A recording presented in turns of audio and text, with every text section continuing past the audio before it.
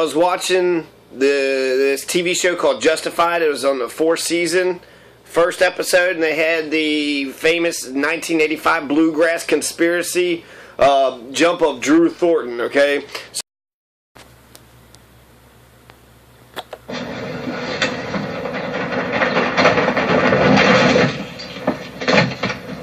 What the heck? Dear Lord.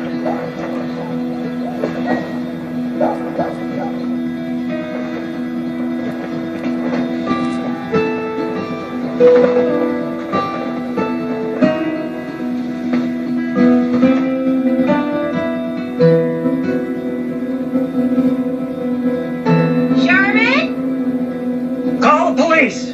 What is that? Well, sure as shit it ain't Santa Claus. So you have this guy named Andrew Carter Thornton II. He's out of Lexington. He's a police officer. He's a lawyer. He fought in the 101st Airborne in the mid-1960s in the Dominican Republic. He was a skydiver. He was an elitist. He came from Sayre School, S-A-Y-R-E School.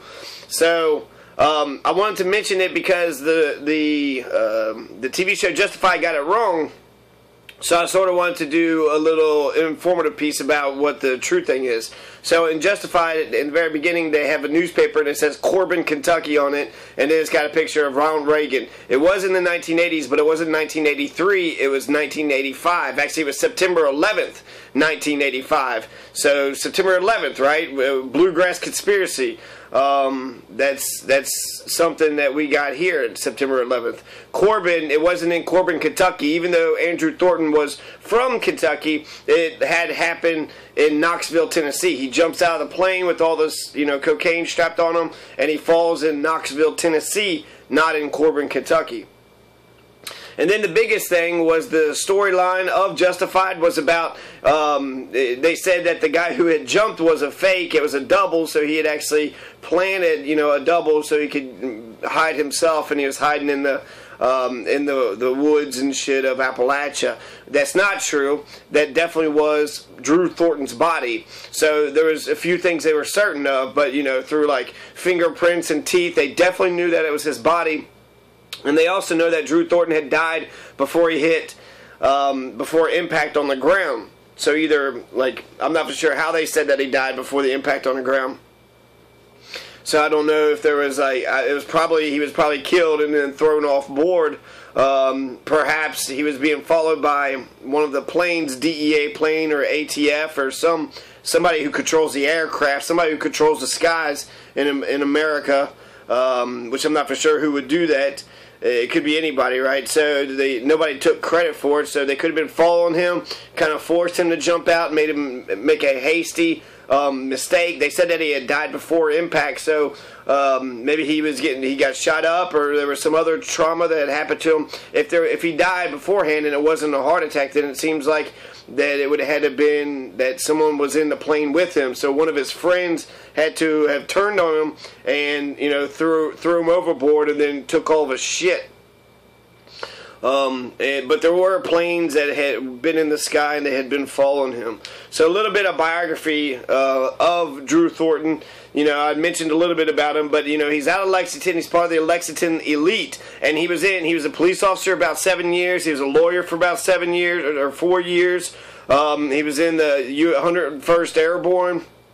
He went to the Dominican Republic, right, in the mid-1960s after the revolution, so he's fighting and shit there.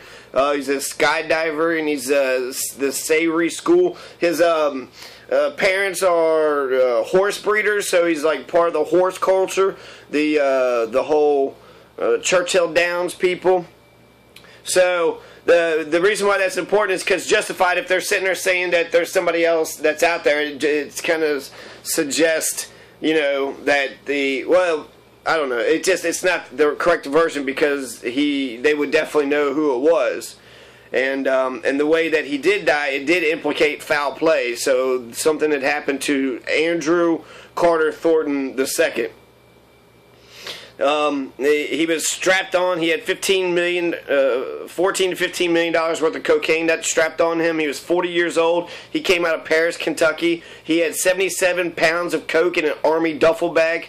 He used to run guns and drugs as part of the company, aka the Executive Protection Ltd. So he started this LTD, this sort of this corporation, but it was a front. And the company was a front for a gun running and drug running smuggling ring. So he was a police officer from 1970 to 1977, 1970 to 1977. So for 7 years, and then he resigned at the end of 1977 for whatever reason. It doesn't say why he would resign. And when he was a police officer, he would steal drugs and he would sell them. That's when he started actually getting his contacts between the drug dealers, and also he had contacts in the federal agencies, local and state agencies, as well as his own sort of, people out, his own sort of criminal element. So, but it wasn't just a bunch of criminals, it was also people that was within our own governments, our own systems of government. The way this operation was working was he would go to, I believe, Colombia, and he had all these bales of coke, and with a transponder on each one of them. So he would throw out a whole bale of coke over the woods of Georgia, Tennessee, and then have a parachute on it. So throw a bale, deploy the parachute, and then it lands, in the middle of nowhere in these woods, and then he would have somebody on the ground go retrieve those bales. And then he would let the Cessna crash miles away. And if he was smart, he would steer the Cessna to go a different direction, right? So that way you couldn't see where it would actually, where it would go. I believe this time in 1985, September 11th, 1985, it crashed in North Carolina, right? So he's in Knoxville, Tennessee, and then it crashes in North Carolina. So that's kind of still going east. Still going eastern direction, but that did actually change trajectory somewhat. So that was what he was doing. That's the whole fucking thing, That's how he got his that's how he got his cocaine into the United States from international countries. There's also a whole bunch of information here that I've pulled up. It talks about, there's an article here, September 23rd.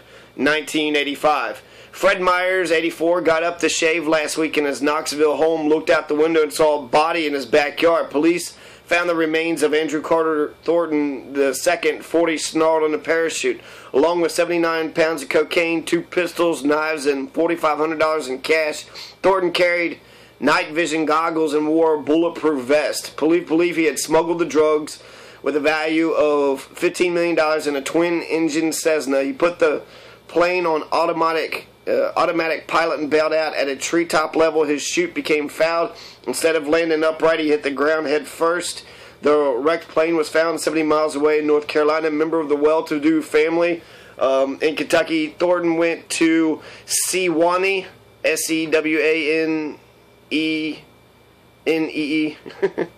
Sewanee Military Academy, Sewanee. And then joined the Army and trained as a paratrooper. Back home in Lexington, he became a narcotics officer, then went on to earn a law degree from the University of Kentucky and worked as an attorney, but he soon strayed to the other side of the law. He had been implicated in marijuana smuggling. He was on probation from a drug possession conviction. 4 years later, he was among the 20 men accused in Fresno, California. So he actually got busted before this incident had happened in the 80s. So he was one of the 25 men accused in Fresno, California in the theft of weapons from the China Lake Naval Weapons Center and of conspiring to smuggle 1,000 pounds of marijuana into the United States.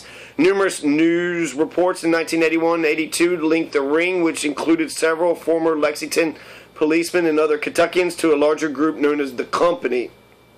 The larger group was described by a 1980 federal indictment in East St. Louis, Illinois, as a dope and gun running syndicate with more than 300 members and $26 million in boats and planes. So there's the Company. There's 300 men in the Company, okay? And then there's $26 million that they had in boats and planes. So these people are still around. These things are still out there. That is probably still operating, but under just different names and different organization. Thornton wasn't charged in the China Lake weapons case, but was indicted at Fresno on one count of conspiracy to import a controlled substance and one count of conspiracy to distribute a controlled substance. The indictment said the charges involved the flight of the plane from a drug run from South America to Kentucky in 1979, and he was named as the pilot. So eventually he pled no contest, and then to the misdemeanor charge, and the felony charges were dropped. He was sentenced to 6 months in prison, fined $500, placed on probation for 5 years, and his law license was suspended. Thornton was one of the smartest fellows I ever met. Said a friend in school he did very well. He came from a very good family and had everything in the world going for him. So, right, there's all that information there. They talked about, basically, he's got this company in 1977. He's a police officer stealing drugs and then selling them, but he was, a police officer for about 7 years. But something had happened in 1977 that sort of shook everything up. 24-year-old Melanie Flynn had disappeared. Last seen walking along a busy Lexington street. She was never seen again. Melanie had been the girlfriend of Bill Cannon, Canan, a former narcotics officer who was a good friend of Thornton's, whom he had met while working for the Lexington Police Department. Cannon was also a member of the company. Those who had known Melanie claimed that she had spent a great deal of time with Thornton and his associates prior to her disappearance. Many suspected foul play, even though there was no evidence she had been murdered. Nonetheless, rumors spread that she likely had been killed because she knew too much about the company's shady dealings. The rumor brought unwelcome attention to Thornton, who at the time was dealing with other problems. Bryant and Thornton's business relationship had reached a critical point. They had found that they were at opposite ends of the spectrum on the question of the direction they wanted to take their expanding business and who would be involved. Bryant had developed plans to ally with international drug kingpins Lee and Jimmy Chagra, who allegedly ran the country's largest heroin, cocaine, marijuana, and firearms distribution center. According to Sally Denton, Bryant believed that a merger between the two enterprises would expand the company's business significantly and lead to even bigger profits. Thornton, though, was far from happy with the idea of joining forces with the brothers. The two were known to be ruthless, and worse yet, they had attracted the attention of the DEA, the Drug Enforcement Agency. The Chagra brothers just seemed like bad news to Thornton, yet against his better judgment, he agreed to the merger of the two outfits. According to Dune, it wouldn't take long before the Chagras and their violent ways would start to tear the company apart and put it on everyone's most wanted list. On November 21st, 1978, U.S. Attorney James Kerr, the lead prosecutor investigating the Chagra network, was shot at but not hit while he sat in his car in San Antonio, Texas. 1 month later, Lee Chagra was gunned down in his office, and in May 1979, U.S. District Judge John Wood Jr., known as Maximum John for his tough sentences, was shot behind his San Antonio home. On the same day, Jimmy Chagra was set to go on trial before Wood on drug charges. Torsten Ove, reporter for Pittsburgh Post-Gazette, Judge Wood was the first federal judge to be assassinated in a century, Sally Denton wrote. More murders would follow, according to Sally Denton, including a mobster blown up in his car and a witness found strangled and dumped into a swamp.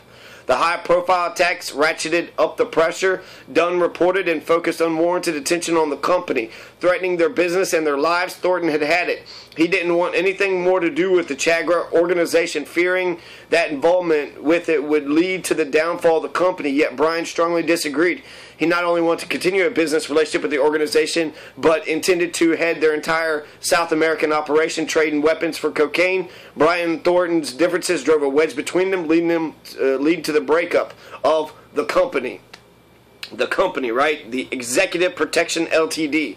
Bryant continued with business as usual, but not for long. In January 1980, a maid at a Philadelphia hotel informed her manager she smelled marijuana in one of the hotel rooms. The police had been contacted. When they entered the room, they quickly realized they had stumbled upon a much bigger drug bust than they had initially expected. Inside the room, which was registered to Bryant, they found a ledger with a list of names and phone numbers, a telephone scrambling device, $25,000 in cash, automatic weapons and a lease to a warehouse in Lexington. Dunn reported it was clear that the police had hit the mother lode. Soon thereafter, Bryant was tracked to a Philadelphia airport and arrested. In the interim, the police investigated the warehouse that was also in Bryant's name. Inside, they found even more incriminating evidence, including $250,000 worth of weapons, $250,000 worth of weapons, ammunition, and a night vision scope, equipment that Bryant's cousins had stolen. Parachute failed to deploy properly.